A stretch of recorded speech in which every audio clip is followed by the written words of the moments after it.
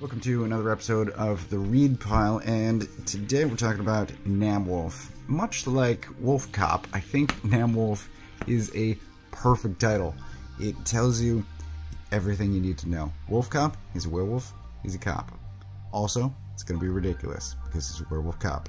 Namwolf, Vietnam, werewolf, a little bit more serious, Vietnam. I'm a huge fan of this book. It's such a simple premise, but it's very well told. And so these couple of guys, Rangel, I've bought, I want to say Kickstarted, a couple of his books, Doc Unknown. This is many years ago. This, by the way, came out in 2017. Same artist, who I think is an incredible talent, and yet hasn't done that much work as far as publishing comics go.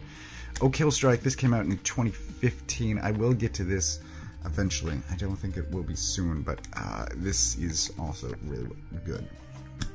So these two guys haven't done that much work. I was just looking them up to see what else they've done, and I'm surprised by how little. Both of them have done some one-shots and things, but not many series. However, this is really just well done, in my opinion. So issue 1, we get this incredible first page. Well, let me start with the cover, which I love.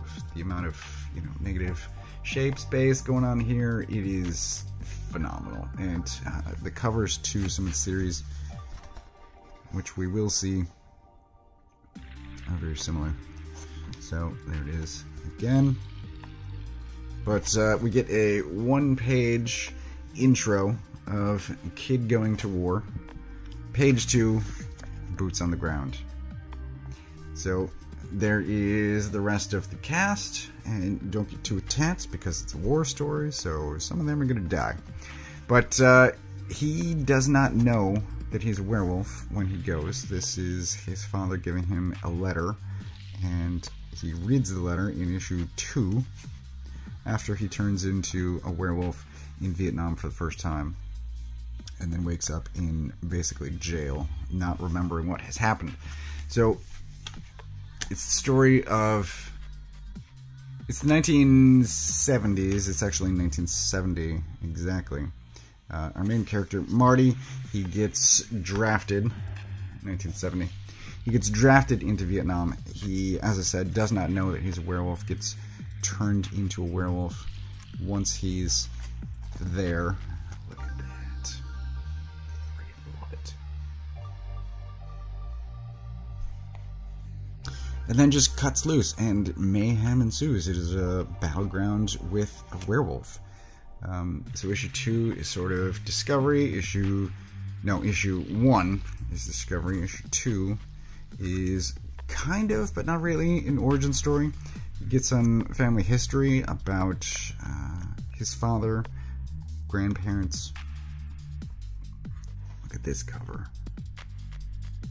Oh, I love it. And you can see there he is chained to a chair. So the higher-ups in the military find out what he is, what he's capable of.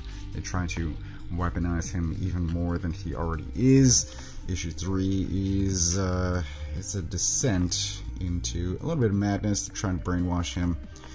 And like I said, he doesn't remember when he turns back human after being a werewolf. He doesn't remember most of what he's done. And then issue 4 is resolution.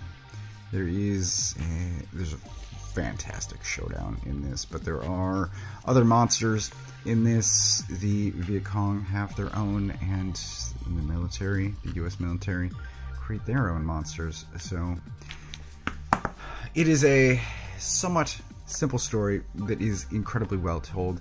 The art is phenomenal. I absolutely recommend this, and I don't understand, again, why these two guys haven't done more professional work.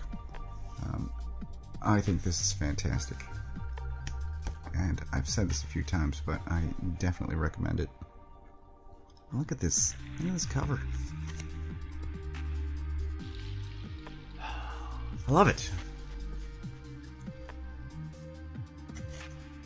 Anyway, if you are at all interested, recommend, again, grabbing this. I don't know, so it was put out by Albatross, who was the publisher for a while. I think he's gone back to Dark Horse of the Eric Powell stuff. So Hillbilly and Goon and the like. I don't know how available this is. You might have some difficulty getting it, but if you can find it, absolutely, I recommend it. My copy is kind of beat up, and I think I probably got this from Amazon, and it was likely one of my last purchases because they kept shipping things shittily, and I would get books damaged, and it's terrible. And you would think someone that started out shipping books would know how to ship a book without being damaged, and yet somehow Amazon is completely incompetent. So I don't buy books from Amazon anymore. Yes, that's my story. But it is Namwolf. I highly recommend it. Again, werewolf in Vietnam is fantastic.